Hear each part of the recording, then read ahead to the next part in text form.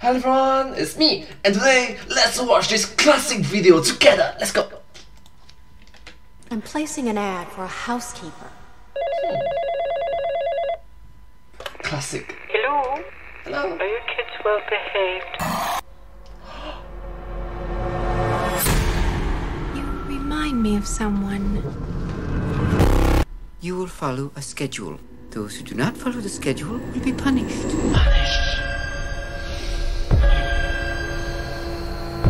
We gotta dial 911 now!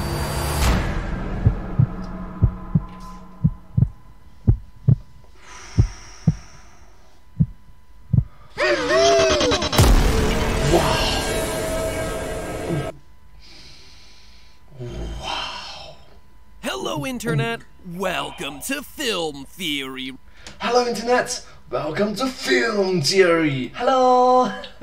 Removing the nostalgia glasses from your eyes and grinding them under our digital video heel every week. On the chopping block today, the beloved 1993 family comedy, Mrs. Doubtfire, which, if you grew up in the 90s, you'll understand beloved is an understatement. This thing was a staple in everyone's VHS collections, a yearly, if not daily watch for a lot of kids around the country. Like most of Robin Williams' movies, it was an instant classic, simultaneously hilarious and heartwarming in that unique way that only he could do. For those of you who haven't seen the film before, here's the brief overview. Robin Williams, aka Daniel Hillard, is a talented voice actor living with his wife Miranda and 3 kids in San Francisco, California. Early on in the film, Miranda files for divorce after Daniel throws a wild birthday party for their son. Because he doesn't have a regular job or place to live, the family court judge grants primary custody to Miranda, only allowing Daniel to have visitation rights for a few hours every week. Daniel, devastated that he can't see his kids every day, does what any normal parent would do. Now that's interesting. What is the normal thing that you will do? What will you do then? Use professional grade prosthetics to disguise himself as an elderly British woman in order to get hired as his children's nanny. Yep. Bet you didn't see that coming, did you? As you can imagine, hilarity ensues as Daniel struggles to maintain his double life. But what you were really laughing at weren't the antics of a dedicated, loving father, but really the machinations of a morally bankrupt criminal. Oh, sure, he opposes advertising cigarettes to children. Pudgy the parrot has a cigarette shoved into his mouth, is morally irresponsible. Millions of kids see this cartoon. It's like sending each one of them a packet of cigarettes and saying, light up. And gives this heartfelt speech at the end of the film. In regards to my behavior, I can only plead insanity because ever since my children were born, the moment I looked at them, I was crazy about them. But I'm here today to expose Daniel not just for his crimes, but also his behavior that, quite honestly, should warrant him seeing a mental health professional. So it's time to crack open those law books and find out whether Daniel Hillard will be exchanging his dress and wig for an orange jumpsuit and, not dropping the soap. Before we begin, we have to determine Dropping the soap. Let's keep this family friendly and wholesome. Thank you so much. Laws to use when judging Daniel's actions throughout the film. Although it's not officially stated, Mrs. Doubtfire is known to take place in San Francisco, California. Multiple scenes show San Francisco landmarks, and the climactic scene of the film takes place at Bridges Restaurant. Very nostalgic and classic feeling. Which is a real-life establishment located in the Bay Area. Therefore, the United States, the state of California, San Francisco County, and the city of San Francisco all have jurisdiction over Daniel. Additionally, the movie was created in 1993, so I'm going to try to only look at laws that were on the books around that time. Wow, this video is nearly 30 years old. Okay, not this video lah, this video came out in year 2018, but the video that is covering on it. So now that we know which laws are applicable, let's start going through the film. From the opening moments, Daniel's self-destructive habits are clearly on display. The first scene has him actively sabotaging an important voiceover job. This session is costing the studio thousands of dollars. If you want to play Gandhi, then do it on somebody else's time. If you leave, you're not coming back in. Then I've got to do what I've got to do. And he's not wrong to walk out of this job, but at this point, he chooses to spiral downward even further in his self-destructive habits by throwing a blatantly out-of-control party for his kids. A party that he clearly recognizes is against the wishes of his wife. Party? Yes! No. Yeah, Mom said you couldn't have one because of your report card. Mom's not gonna be home for another 4 hours. No, you shouldn't do that. You really shouldn't do that. As a role model, as an adult in a family, people look up to you for responsibilities, someone they can rely on. And if you are doing something so irresponsible, quite quite hard for you to. A party that also happens to be highly illegal. Are you aware that it's illegal to possess animals of a barnyard nature in a residential area? We're also responding to a noise ordinance violation. How illegal? Well, funny enough, I couldn't find anything about possession of barnyard animals in a residential neighborhood on the books. However, I did find Article 1, Section 37, Clause C of the San Francisco Public Health Code, which prohibits the possession of hooved animals within a residential district. Not exact, but pretty darn close. Both goats and horses, which are seen during the scene, would be a direct violation of this statute, resulting in a punishment of about $100 and approximately 30 days in county jail. Since this would be his first offense, the jail time would probably be waived. And for the noise violation, Daniel would only be fined another $100 as specified by Section 291Y of the San Francisco Police Code.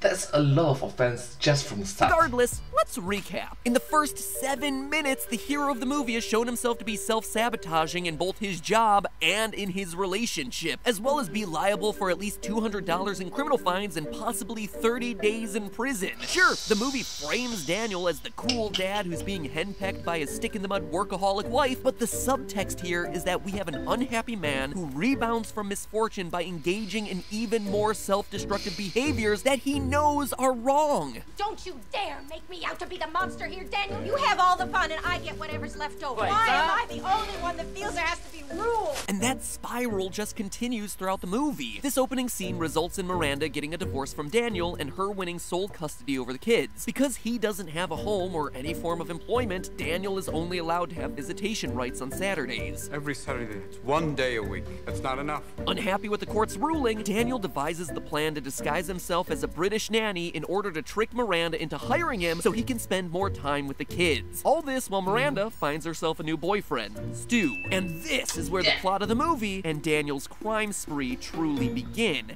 It trickles down.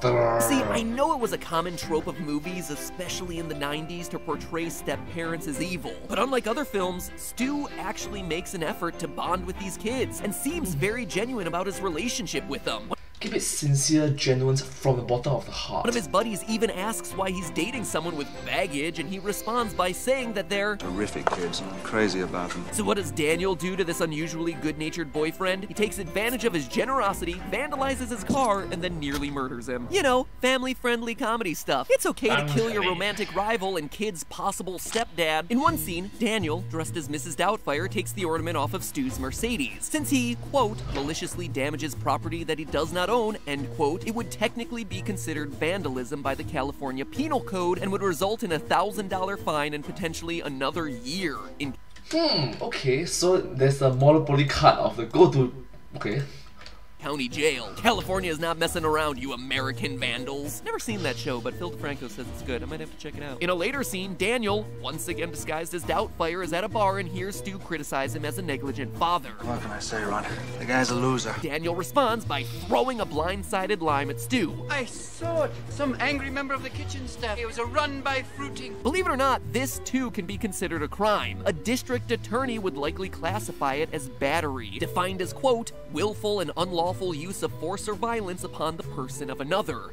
Vandalism? Battery. End quote. Which adds another $2,000 fine and potentially 6 months of county jail time to Daniel's growing rap sheet. But all of this is small potatoes. Or should I say small from 1993 in California. Limes when compared to Daniel's most violent crime of the entire film, the near murder of Stu. The movie culminates in a final chaotic scene where Daniel has to keep shifting back and forth between his two identities. Amongst all this mayhem, Daniel takes the time to steal a chef's jacket, sneak into the kitchen, and then add pepper to Stu's shrimp, despite being very well aware that Stu is allergic to pepper. I'll have the jambalaya. And make mine not spicy. I'm allergic to pepper. When the food is served, Stu begins to eat it and immediately has himself an allergic reaction. Not a funny sort of reaction, a dangerous one. Daniel recognizes his mistake, exclaiming, "Oh no, I killed the bastard," before successfully giving him the Heimlich maneuver. Now, clearly this is a crime, but what sort of crime is it? Well, if Stu had died like he was on the verge of, it would have been tried as voluntary manslaughter, in which someone is killed unintentionally during a crime of passion, often being provoked while tensions are high. In this case, Daniel sprinkling the pepper was meant to be a harmful prank. Just a prank, bro. But at no point did he intend to kill Stu, as evidenced by him doing the Heimlich to save him. If there had been intent to kill, but still no planning, then this would have been tried as attempted second-degree murder. Regardless, no one dies. So does this mean that Daniel gets himself off scot-free? Absolutely not. For starters, Daniel violated Section 347 of the California Penal Code, which states, quote, "Every person who willfully mingles any poison or harmful substance with any food, drink, medicine, or pharmaceutical product where the person knows or should have known that the same would be taken by any human being to his or her injury is guilty of a felony punishable by imprisonment in the state prison for 2, 4, or 5 years. Now, clearly Daniel knew that adding a metric ton of pepper to Stu's dish would cause him some level of injury, so with that, we can add another 5 years to Daniel's sentence. Other possible crimes Daniel could be on the hook for here include reckless endangerment, battery, and, on the extreme end, assault with a deadly weapon. Okay, wow, that escalated quickly. No, pepper might not seem like a deadly weapon, but since Daniel knew it was harmful to Stu, a lawyer could absolutely make a case for it, which would yield a sentence of up to 4 years in county jail and a fine of $10,000. So, between the party violations, vandalism, battery, and poisoning, Daniel Hillard could be facing around $13,200 in fines, and an upwards of 10 years in prison. As large as that may seem, though, we still haven't touched on his biggest crime. What? Wait, what? His biggest crime yet? Oh yeah, almost killing his romantic rival is far from the biggest thing Daniel has to worry about. We've overlooked something major up to this point. So major, in fact, that it could increase Daniel's sentence 4 times over. And the thing that I've overlooked up till now is the point of the entire movie. You see, according to the terms of divorce announced by the judge at the beginning of the movie, Daniel Hillard is only allowed to see his children for a few hours every Saturday. For the rest of the week, Miranda has full custody. Since this divorce agreement is a legal decree, intentional violation of it is considered contempt of court. In order to be convicted of contempt of court in the state of California, the defendant must have knowledge about the order in question and then willfully have violated that order. Now, clearly Daniel had knowledge about the divorce agreement since he was present in the courtroom when it was decided, and the violation of the agreement was absolutely intentional on the part of Daniel. Not like the children happened to see him while he was working at the TV studio. Daniel became a nanny expressly to sneak into his former home and see his children. This is a crystal clear example of contempt of court, which is punishable by a maximum sentence of 1 year in county jail and a $1,000 fine. But that's not all. For some court orders, including family court matters and restraining orders, the California Penal Code mandates that, quote, each contact shall constitute a separate violation. This means that each time Daniel actively saw his kids outside of the court-mandated hours is considered a unique offense. At the end of the film, it's revealed that it's been 2 months since the initial divorce hearing. Your Honor, in the past 2 months, I've secured a residence. I've refurbished that residence and made it an environment fit for children. At 5 days a week for 8 weeks, Daniel would be charged with up to 40 cases of contempt of court. This alone would be upwards of 40 years in jail and a $40,000 fine. So if you tack on all the other offenses, which look gracious in comparison now, Daniel could potentially be spending nearly 50 years behind bars and paying over $53,000 in legal fines. Now, obviously, these figures were calculated using the maximum sentencing requirements for each infraction, so there is possibility that Daniel could have been given a shorter sentence by the jury or received parole for good behavior. However, I don't think many jurors and judges are going to be sympathetic to a man who almost murdered someone while dressed up as an elderly British woman so he could sneak into his house and basically kidnap his kids from a legal standpoint. Alright, once again, please do remember to have good morals, and please be understanding towards other people as well, not just yourself. Be understanding towards other people, be respectful, be polite towards other people. People make mistakes, big or small, that's the things.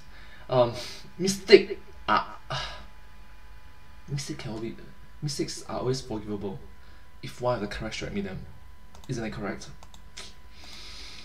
But the worst twist of all is that at the beginning of the movie, it's made clear that I'm giving you 3 months, Mr. Hillard. 3 months in which to get a job, keep it, and create a suitable home. If this proves to be a possibility for you, I will consider a joint custody arrangement when we reconvene. All he needed to do was wait for 3 months and his problems would have been solved. Instead, he self-sabotages yet again, this time actively throwing away the last remaining shred of happiness in his life, his kids. And because of his actions, the soonest that he'll see them is when they're ready to join AARP. You can't even claim he was ignorant to all of this. Daniel openly recognizes what he's doing halfway through the movie. Immediately after revealing his true identity to his kids, Daniel says, If she finds out, I'll only be able to see it through plate glass. maybe the best way to see your kids would have been to stay out of the clink, you Mary Poppins reject.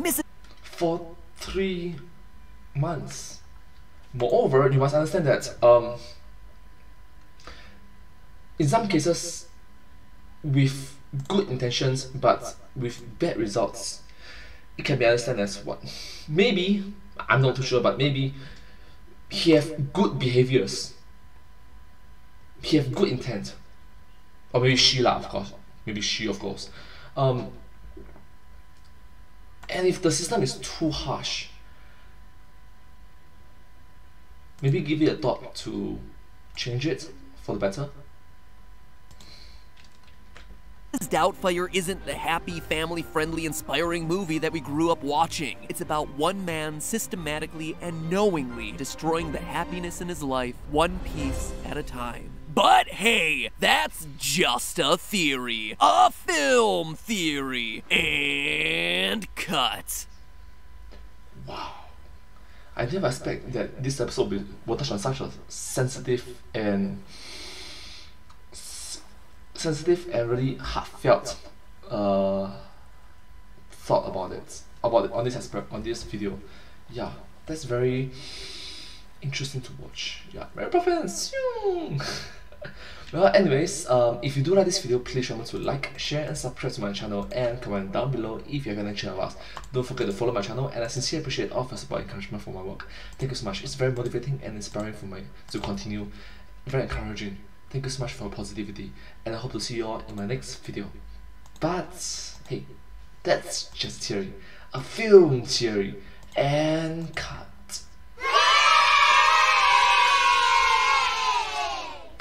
And I hope to see you all in my next video. Thank you so much. Subscribe. Thank you.